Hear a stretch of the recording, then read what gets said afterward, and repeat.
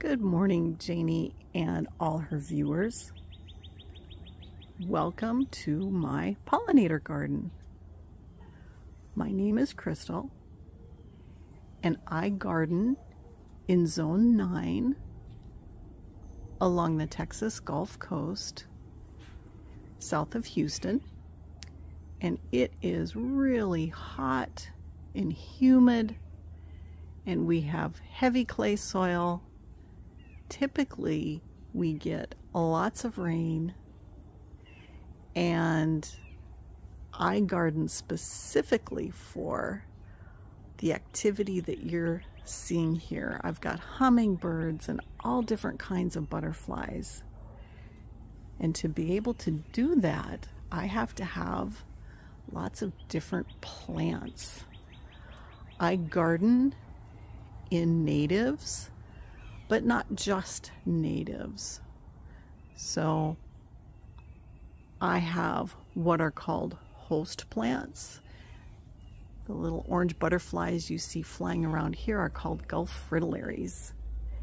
And they lay eggs on a host plant called passion vine. And my passion vine has flowers that are gonna open up. They open during the day. Let me see if I can get over here. Oh, no, this one isn't even open. It's a nice, pretty purple color. But I have lots of native plants too. This happens to be a native Flamacanthus that is a host plant to the Texas crescent butterfly and hummingbirds and pollinators of all types. Butterflies too love this plant. So I have native bees. I also invite birds to my yard, and they help me take care of pests. So let me show a different vantage point.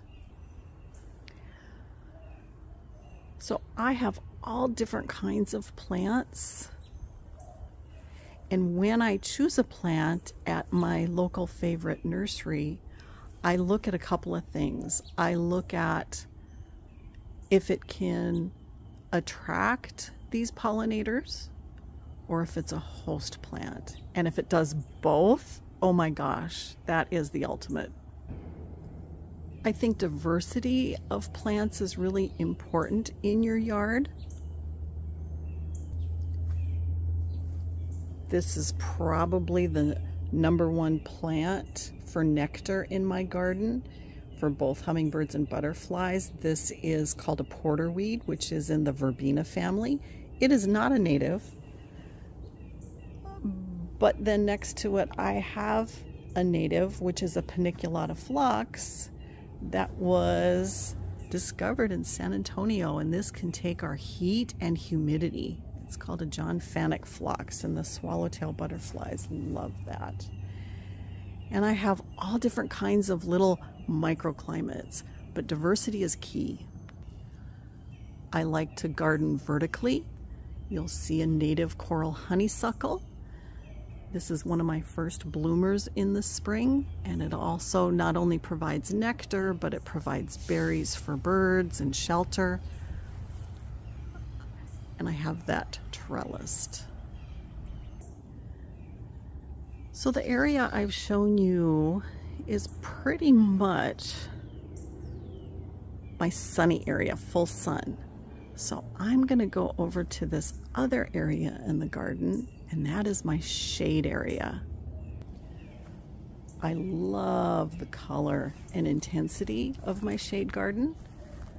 Although I can't grow some normal shade plants like heuchera and hostas, I can certainly achieve gorgeous color with coleus and caladiums, and they love it down here. And then top it off on the end with a shrimp plant. I love looking out my patio and windows to this shade garden because it always has tons of color and activity going on. And whenever I'm out shopping, I always am thinking of either having host plants or nectar plants, or plants that will provide berries for birds or seeds. I always have that top and foremost in my mind. My advice to gardeners would be to start small, otherwise it can get very overwhelming. Shop local if at all possible, and then know your growing zone, know your climate, know your soil, know what works well. Because if you plant things that grow well in your area, you're going to have success, as opposed to trying to plant things that you see, that you think, oh, this is gorgeous, and it's just not going to survive in your area. So thanks, Janey, for coming along with me as I've shown you my pollinator garden. I hope you all have a wonderful day.